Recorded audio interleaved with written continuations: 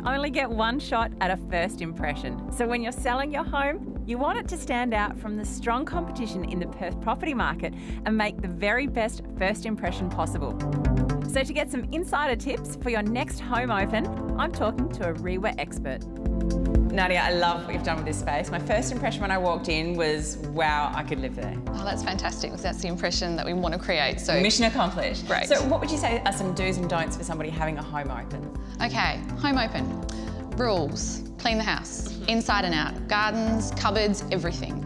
Declutter. Remove things that aren't essential to the home and that take up space. So my key tip is to become that OCD friend that you have whose house is immaculate. The beds are made, the kitchen's sparkling clean, everything is immaculate. Put away your toothbrushes, put out your nice fluffy cushions, your nice flowers, make sure your incense are burning or the scented candles are on.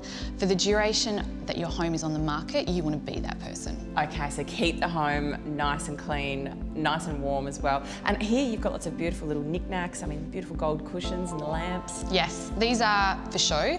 I always say to people, take them away when the kids are home, when you're home, but just bring them out for home opens. Oh, so to keep them nice. Yeah. But styling is something that you do as well. That's a complimentary service that we provide our clients, and it really helps to achieve a great sale price.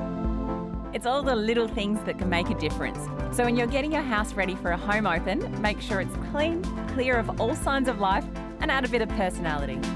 If you'd like some more information for your home open, make sure you speak to your local REIWA agent. They've got all the insider tips.